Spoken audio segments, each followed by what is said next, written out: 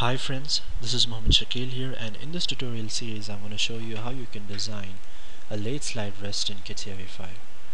On the right side you can see the completed design of the lathe slide rest, and on the left side you can see the different drawings of the different parts of the lathe slide rest.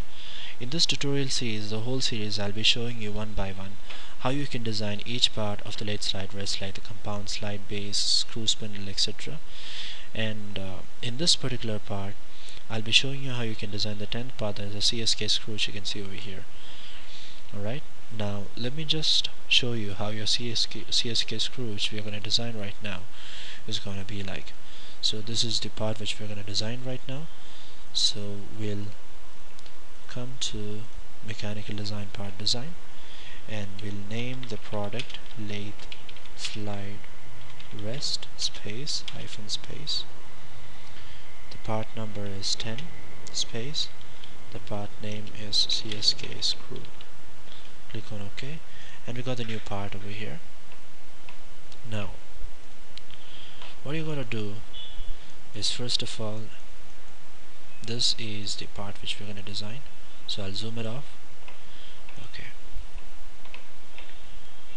if you want, I'll just keep it this way. Now you can design this particular part in several ways. So the easiest way would be to just sketch off the profile.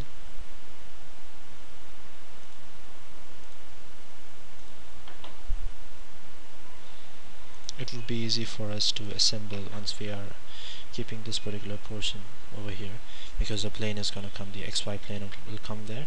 We can probably use it for assembly. It's not really important. Okay, now this is how much? 45 degrees, because that's 90, and this one is 18. Oh,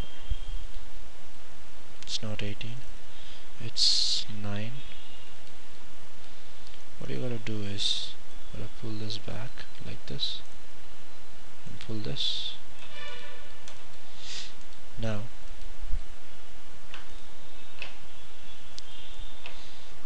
this one is 5, and the total height is 20. It's fully constrained. We just have to close the sketch because we are not in the wireframe and surface design workbench. Use a shaft with respect to this and click OK. And we got the shaft over here. Now I just have to make a small hole over here.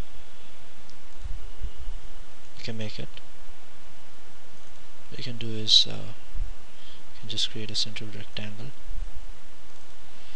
and go inside this and just give around some 1 maybe, and 1 here.